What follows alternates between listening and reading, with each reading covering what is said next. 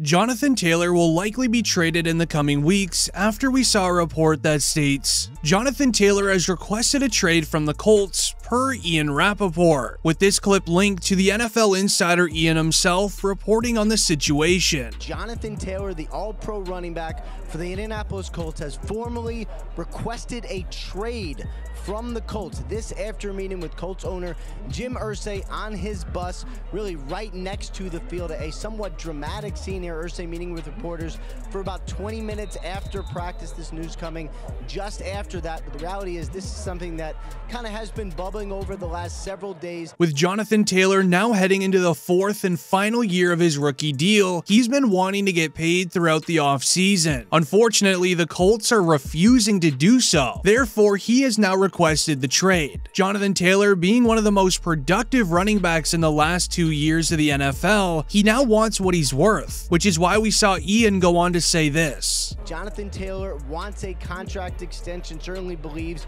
he has earned a contract extension. Just 24 years old, has emerged as one of the best running backs in the NFL, wants to be paid like that, just does not seem like it is in the cards as of right now for the Colts. They have not yet made a contract offer. We're also giving away copies of the new Madden 24. Subscribe to be entered for that. It's incredibly unfortunate to see that the Colts don't care to pay him any money. Considering his 3 years in the league so far, he has totaled up for over 4,600 yards, while also reaching the end zone 36 times, averaging 5 yards per carry. He was the standalone leader in scrimmage yards in the year 2021, where we would even see an NFL analyst share their opinions online. What is your reaction to Taylor wanting to take his talents elsewhere, looking for a trade? Yeah, a little bit surprised, but not really, Larry. I mean, he's been clearly disgruntled on Twitter. There's been rumors that he's wanted to talk to Jim Irsay about potentially getting an extension with the Indianapolis Colts. But the thing that's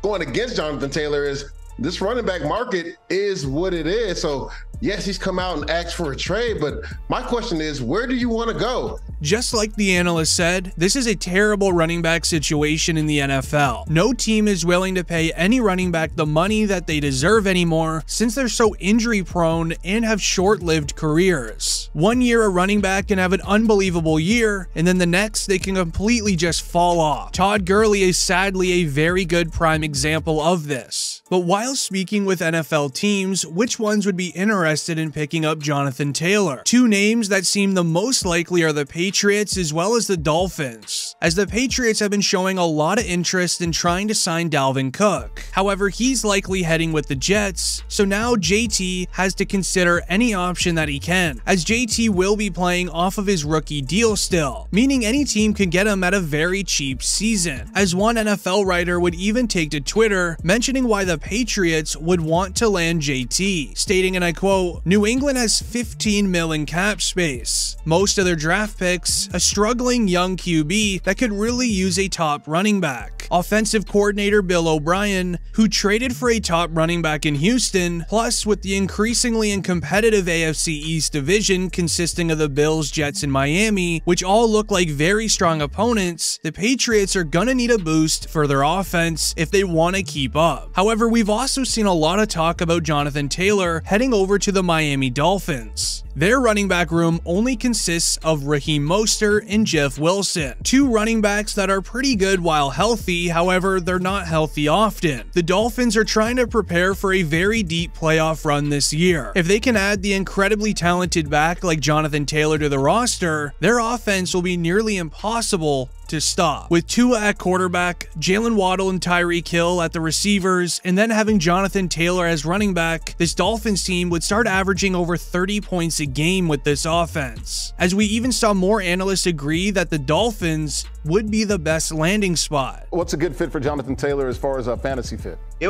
would be Miami. You know, I think you just look at what they have in store, you know, with what Tua Tagovailoa can do when healthy. Tyreek Hill, Jalen Waddle, the passing game is there.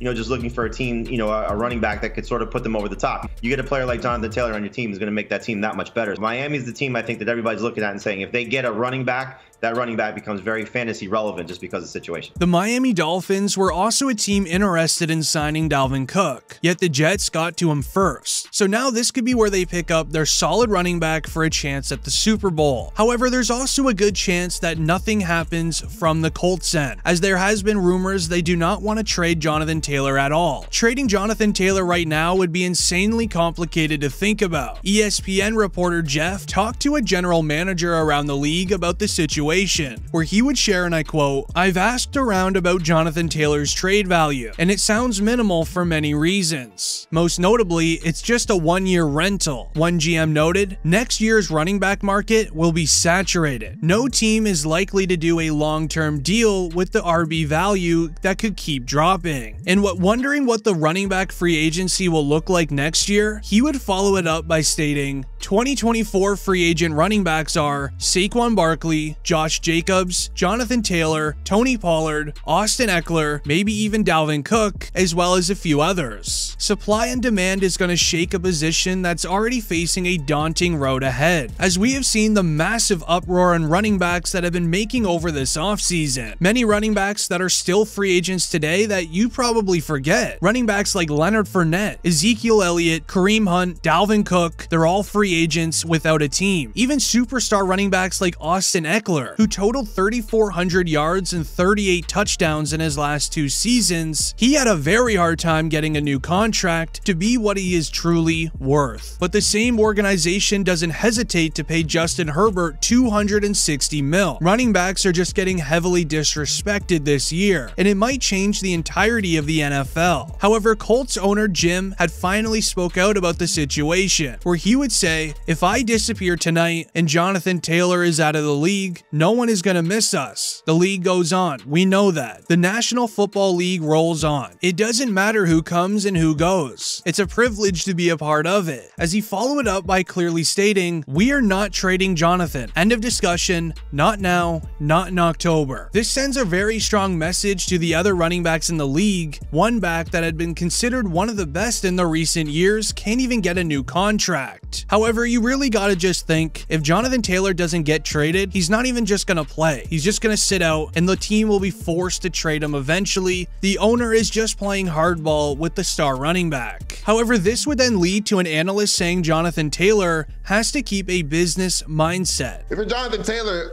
again, the business part of it, you can't act with emotion. You got to act with your business mentality, because a team is going to have to trade high picks to get you, and it doesn't seem like teams are willing to do that right now at the running back position. And then they have to compensate you on top of that. So